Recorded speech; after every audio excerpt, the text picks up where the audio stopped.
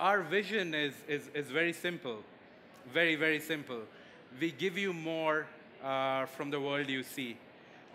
More could be content, more could be happiness, more could be sometimes rubbish as well. But we basically give you more from the world you see. But before I dive any deeper, it'll be good to give you a flavor of three core principles, what we're trying to build and where the world is going in the field of artificial intelligence. What are the core pillars defining it?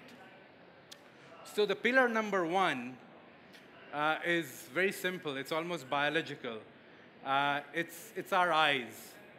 Our eyes is our primary sensor in the human body. 83% of our cognition, learning, knowledge, growing up as kids comes from this primary sensor. And I don't have to explain to you how eyes work. We all know how eyes work. But if you take that same analogy of the eyes and you apply it to devices, today the most used organ of the human body, which is outside of the human body, is a mobile phone. And already we can see the most used part of the mobile phone today is the camera. Today there is $1 trillion economy on just applications like Facebook and Snapchat and Instagram and Periscope and Blippar and the list goes on, where entire business models are based on people sharing photos.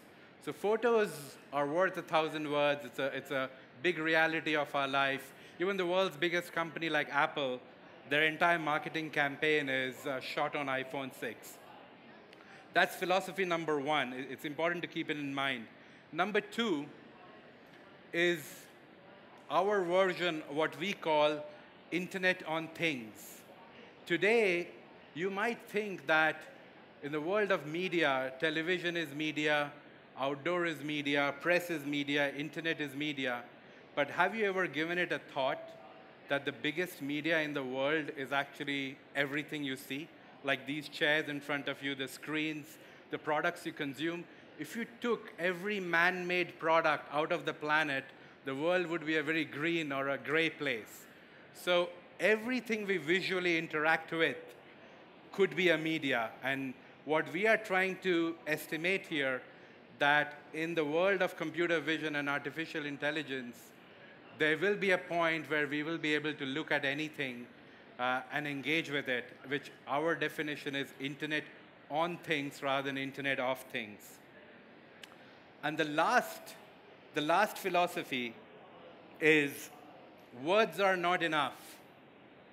Today, the primary gateway for information access is the traditional search engines. And it's funny to call the search engines traditional, but they've been around for a long, long time. And it totally depends on your perception of the question and the keywords you use. But let's not forget that 1/7 of the world can't even read and write. Another 2/7 of the world has very basic literacy, like alphabetical or numeric literacy, but they're not educated, they're not reading novels. So 3/7 of the world is already alienated from the world of search engines. The remainder of 4/7, where people like you and me belong, like high school dropouts to triple PhDs, we do not speak more than 10% vocabulary in any given native language. So even though we heavily rely on the world of curiosity or on the world of words, words are not enough to describe several things which we look at.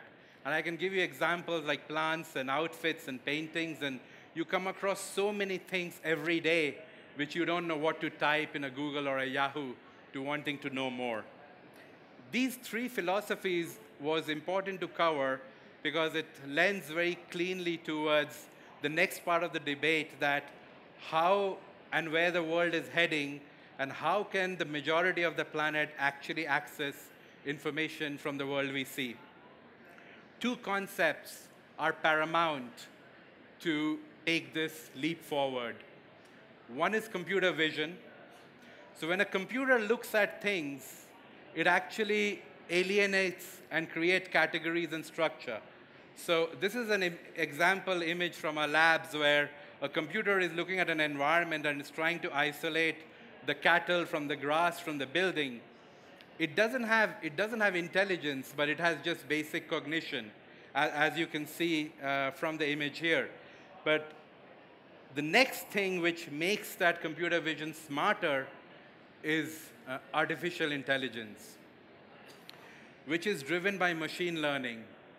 So machine learning, deep learning, computer vision, artificial intelligence, these are the buzzwords you're going to hear so much for the next 10 to 20 years, as you heard e-commerce and SSL pages and HTTP and secure socket layer, etc. Those were the iconic words which dominated last 15, 18 years of formative years of the internet. But the next generation of internet is massively going to be driven by programs, self-learning. So machine learning is actually a subset of the bigger concept of artificial intelligence, which actually allows computer algorithms to autonomously study data and information and take decisions. Sometimes actually it can go out of control where you can set a parameter and you can write an algorithm, but the algorithm gets automatically smarter over a period of time. But it's nowhere reached the stage where doomsday is coming and machines are going to take over the world. There are a lot of scary thoughts and debates going on, but right now, for the next 25 to 30 years, it will only aid a lot of human interactions and human decision making. So you understood what computer vision means and you understood what machine learning means, but how does it really benefit the world?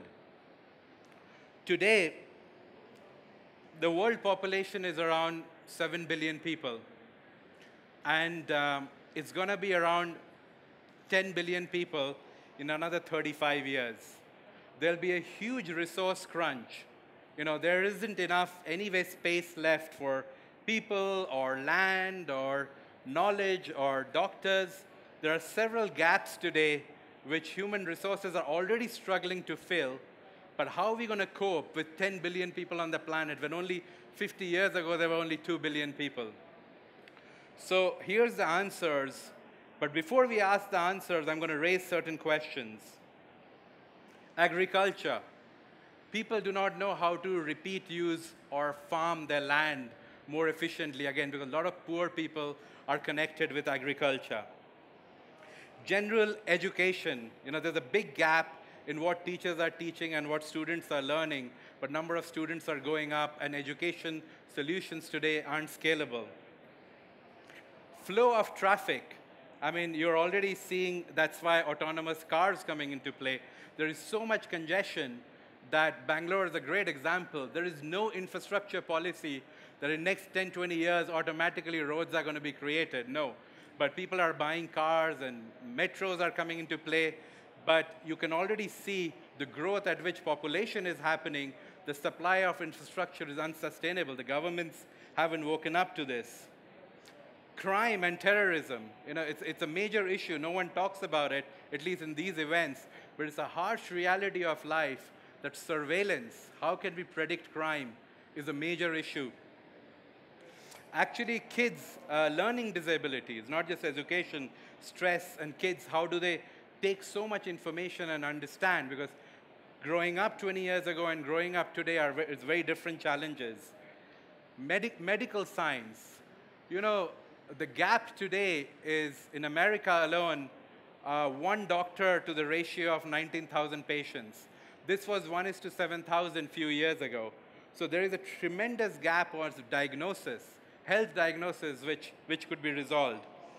And the list goes on: energy efficiency, crowd flow management, etc., garbage management, and R&D.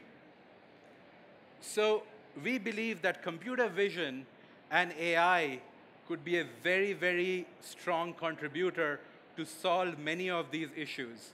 Imagine a world where 95% of illnesses we go to doctors or hospitals for are actually diagnostic-led. You can very easily figure out, like what job of a radiologist or job of a compounder, very easily you can figure out a rash, what is it for? You don't need a doctor to study that rash and anyway ask you to recommend you to certain medicine from a nearest pharmacy. All these processes could happen automatically. Internet on Things. Today you already have 8 billion phones in your hands. People could be, even the uneducated people could be empowered, especially from the age of 1 to 5, which are very important years for a kid's life. You could literally look at anything in the world and the world could talk back to you. You don't need to ask your grandfather or mother or parents who are working. Instead of playing games on the phone, you could just go around the world. And we've done tests where we found kids learning way richer vocabulary than what their parents could have taught them.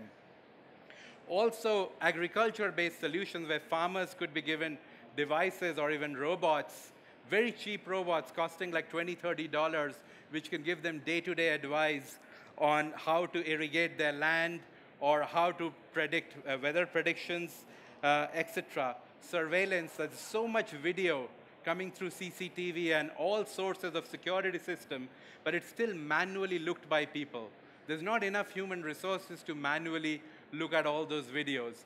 You can real-time predict that whether a riot is going to happen in an area or a crime is going to happen in an area or a terrorist activity could happen. So computer vision and artificial intelligence is one of the key drivers in 21st century to bridge the gap between human resources and leading macro problems the world is facing.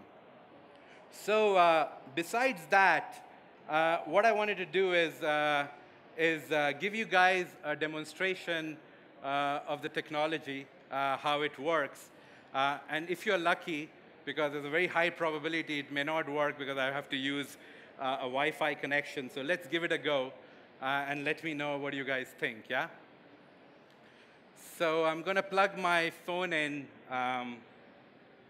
onto this screen. Could I move into the demo mode, please? If you are using Wi-Fi, please try and move to the airplane mode because it'll help me. And so when you open this browser, with machine learning, it starts analyzing the environment in real time. This is not image recognition. I have never seen this crowd before. I've never been into this auditorium. And yet, it'll start analyzing this environment and start predicting what's out there. And if there's no words appearing yet, because I'm not getting a connection, there you go. So I'll give it a go for another 1 minute or two. Let me see what connection I'm on.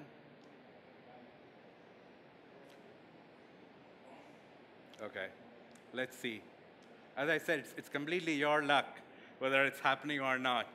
I would have loved to show you a demonstration. So look what the words beginning to appear in the background, which again stopped.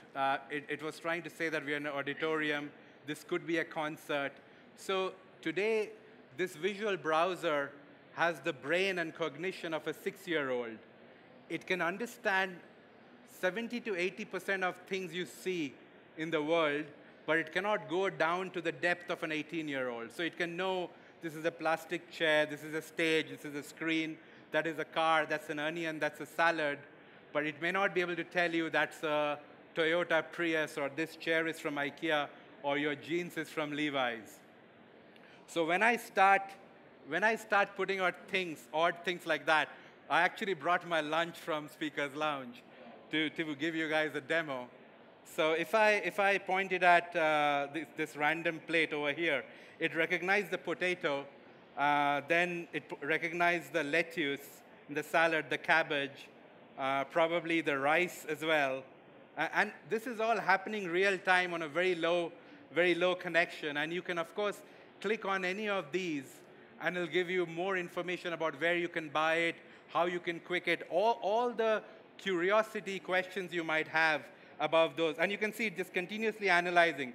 This is just one little plate which I brought for lunch. But if I go down to more specifics and I pick up this chocolate bar over here, it should be able to say that this is a chocolate. I've got some other stuff like fruits. I cannot, okay. Guys, I'm running out of time, but you guys get the idea that how already artificial intelligence and machine learning is a reality. And today, machines are able to look at the world and analyze it for you almost like a real human being. Thank you.